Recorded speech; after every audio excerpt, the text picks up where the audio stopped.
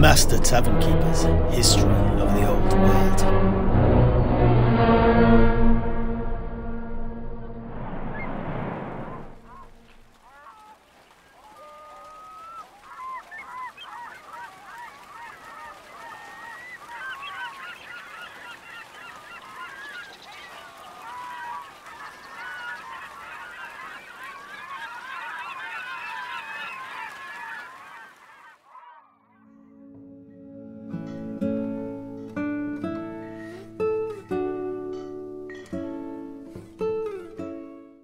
Oh, ja.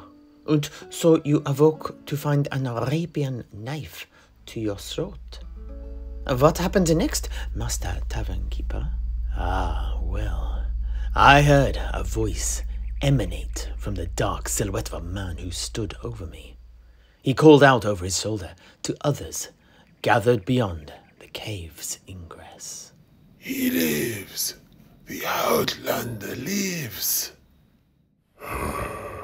Then Ulrich could drag him out here so we might see what we have found and decide what to do. And that is exactly what they did. I was far too weary and bleary to resist. I had understood what they had said. My Arabic is not too bad, don't you know? We had a pair of Arabian twins from Lashik on our boat, from whom I had learnt it. Anyway, 2 tribesmen took me under each arm and dragged me out onto the scorching sand, the heels of my boots leaving 2 grooves behind me. The heat. By the gods, the heat outside was like having an oven door slammed against your face. And not only that, the light too. It was, well, let's say, oppressively bright. I closed my eyes as the sun above bore into me and tried to twist away, but they made sure I remained face up. The whole thing was a tried and tested method of dealing with prisoners, you see. It's always best to keep those you've captured confused, disorientated and uncomfortable. It makes them a lot more pliable. They threw me onto my back and then joined the circle of nomads who stood around me. The ground was burning hot and I quickly stood, unsteadily admittedly, and did the only thing I could. Nothing. Apart from squinting at the tribesmen who were preventing my escape. That was until one of them then stepped forward and fixed me with his gaze. It was the group's leader, a man I would later learn was called Brahmin. He looked me over, shaking his head as he did so, and fingering the ivory pommel of his sheathed blade. I was sure this was the end. I could see no reason why they would not kill me and take all I owned. He continued to shake his head as he eyed me up and down until his eyes, for his eyes were all that I could see, the rest of them being wrapped in the faded blue indigo robes of the Tuareg, came to rest upon the head of Tamo that still dangled from my waist belt. An Ebonian head. Ulrich, show me the blades that you found on him. Now! By this point, my eyes had adjusted to the brightness of the morning sun, and I saw that all the men around me were dressed in the same blue robes as their leader. Ulrich, the man who had found me, pulled out the 2 blades I had bought in Cathay from under his robes. They were still caked in the blood of the creatures that had ambushed us in the swamp of terror. Ulrich then passed them to Brahmin, and the leader looked at each closely before licking one of the blades and then immediately spitting into the nearby sand. It's corpse-eater blood, the blood of the followers of the great He then turned to address me directly. Do you understand me, Outlander? I nodded, and then in my best Arabic, answered that I did. You've the accent of Lashik, but the skin of a man from over the sea. You interest me. I have use for a man who can take the head of an Ebonian and kill corpse eaters with only a pair of daggers. Let me make you an offer. Join us or die. Here, now, on the sands beneath your feet. What do you say? And, well, obviously, I joined them. They returned my knives to me, and they gifted me a camel to ride. Its former rider had met an untimely end 3 days earlier, I later learned. It was another flea-bitten wretch, but at least it could control its bladder, and it was a damn sight better than walking. Aside from Brahmin, all the others avoided me. They would not meet my gaze, nor exchange words with me. Brahmin, in contrast, was very friendly. I soon learned that he, too, was well-travelled, and he endlessly questioned me about the places I had been and the things I had seen. He, like the twins on the Ava Phantom, was originally from Lashik, and had once been a corsair on the Tylean Sea until an encounter with the flotilla of Nehekharan warships out of Zandri had hunted his ship down and sent them to the bottom of the ocean. He was the only one that had survived, as far as he knew, and had managed to make it back to land, swimming ashore close to the oasis of 1001 camels on the pirate coast. Rather than return to Lashik in shame and face the wrath of both the Sultan and the families of his dead sailors, he walked off into the desert, where he was found by a warband of wandering Tuareg. He too had been given the same choice as I: join or die. Upon joining, he had quickly risen to lead the troop, through a combination of luck and, let's call it, the precise and focused application of lethal force at crucial points in time. Ach, do you mean he killed his way to the top? I might do. Anyway, it did not take long for things to change for me also, as a chance, although potentially fatal encounter, gave me the opportunity to truly earn my place in the Tuareg. We had been heading west for a number of days, moving around the northern stretches of the deep desert, south of the ruins of Bel Aliad and the lands of the Muzil, although our paths did not cross these scholars of the sands.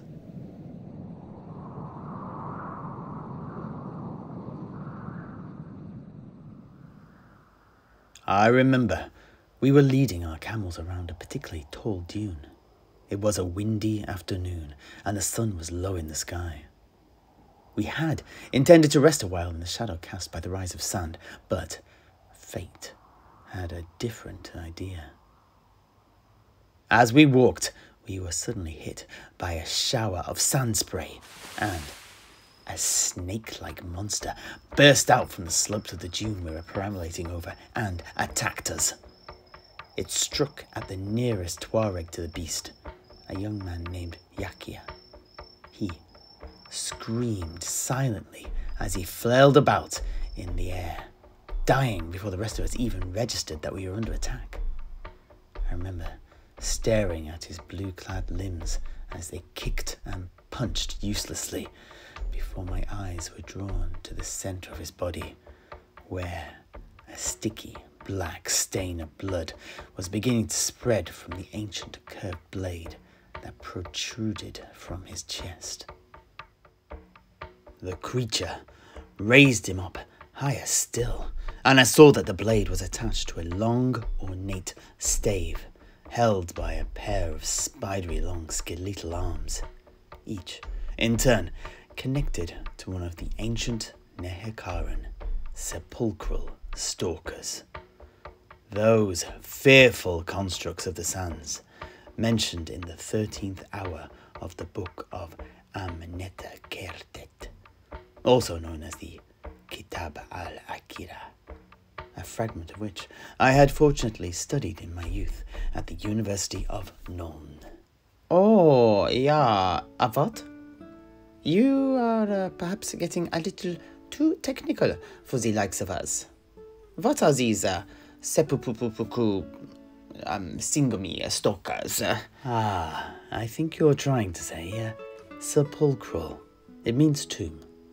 And yes, these stalkers are, they're like the Ushabti, another of the terrifying constructs of the Lich Priests of the Tomb Kings. They are, in essence, simply statues that have the lower body of a snake and the hunched upper torso of a man. Crowning the curved spine of each of these sepulchral stalkers sits a skull that glows from within, emanating an eerie, baleful light. And, like the Ushabti, at the core of each of these is the soul of a fallen hero of Nehekharan, one whose remains has been mixed with the eyes of a cockatrice and trapped beneath the sands of the desert to guard the land from invaders.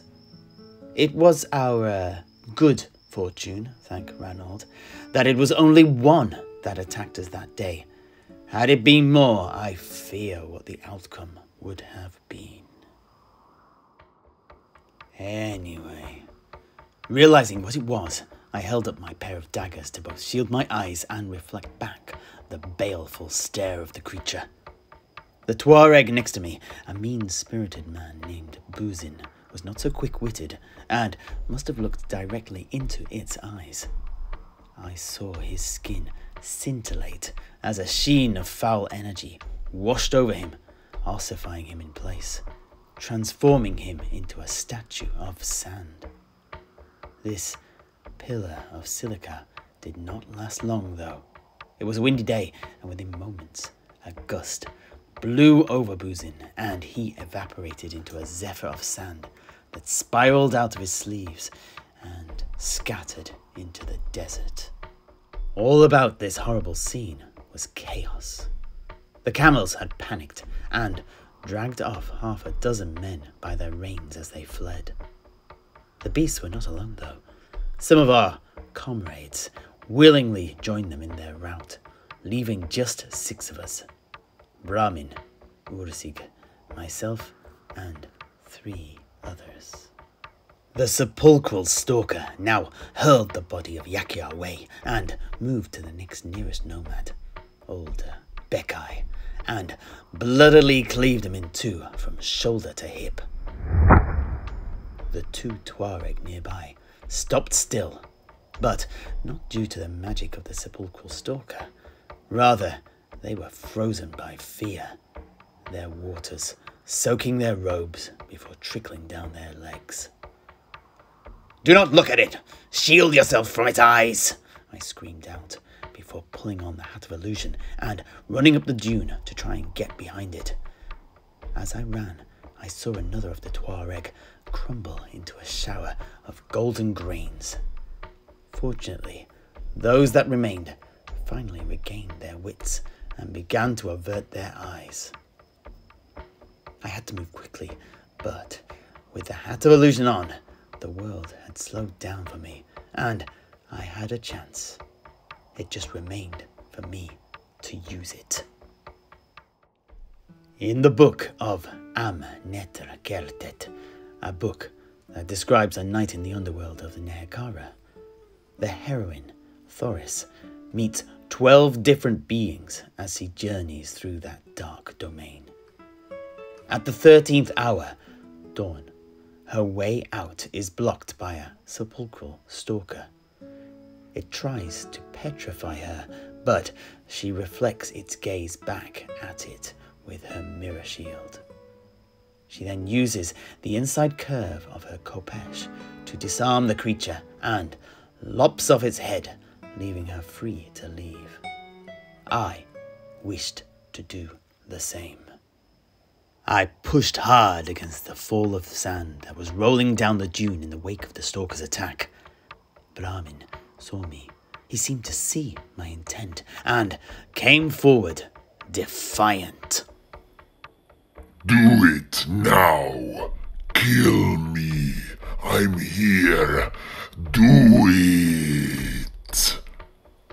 The creature stopped for a moment before burrowing down into the desert. I was at a loss. Brahmin, too, looked about him wildly, but it did not take him long to find the beast. The Sepulchral Stalker burst forth directly under Brahmin, thrusting its weapon into our leader, impaling him. Blood gushed from the wound, but he still grabbed the blade, and his eyes met with the desert revenant. But this was also the moment that I struck. I ran from the top of the dune to land on its back, jabbing one of my daggers deep into its shoulder as I did so, and narrowly missing the row of bronze spikes that protruded from its spine. I then hooked my leg around a pair of these, swung under its chest, and shoved my other blade deep into its neck.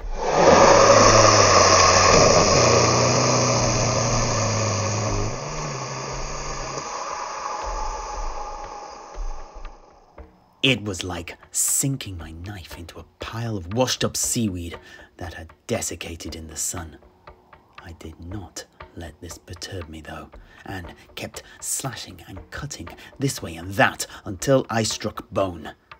At this, I changed my grip and hacked at the weaker cartilage between the vertebrae, and was soon satisfied with an audible clunk. The hissing and thrashing of the creature suddenly stopped, and the weight of the oversized skull ripped it away from its body, dropping down to the sand. At this very moment, I finally got to see the face of Brahmin, his features grim with determination, but lined by pain, etched perfectly in sand.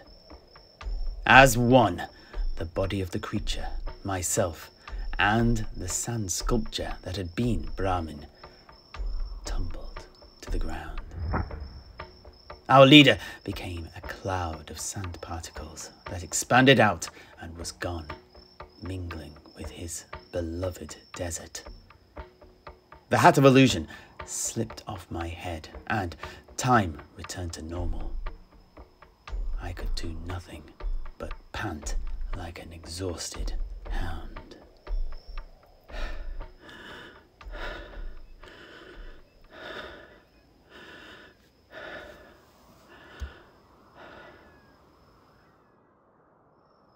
When my senses returned to me, I saw that the survivors were cutting me out from under the beast, slashing away at limbs and cutting away the straps to its ancient armor. Relics that would fetch a pretty price in such places as Martek, Kofa, and Lashik. Urzig stood over me. It seems we have underestimated you, Outlander. We have need of your sword. You are now Tuareg. I nodded in response at the admission and acceptance. I thank you, brother. As such, though, I claim the rights of trophy. This is my kill and my plunder. The others then stopped and backed away as I pulled myself up. The head, too, is mine. Do not look at it, for even in death, power remains in those infernal eyes. I wrapped the head in a cloth bag and likewise tied up the creature's armor and weapons. It took us another day of travel on foot to locate the camels and men that had run away. And, well, that is how I joined the Tuareg. I stayed with them for another 8 months, meeting many and seeing and doing much, until one fateful day in the city of Martek, a familiar voice called up to me. "Why, Septimus, long time no see." Ludwig? Ludwig Brambledown? I don't believe it. How did you get here? How did a halfling cross the desert? I've my ways. We've time to discuss all that. I guess Genscher was right. As usual, you did survive the ambush, and it was you that the Tuareg have been speaking of. But, irrespective of all that, I have a question for you. Are you ready to go home?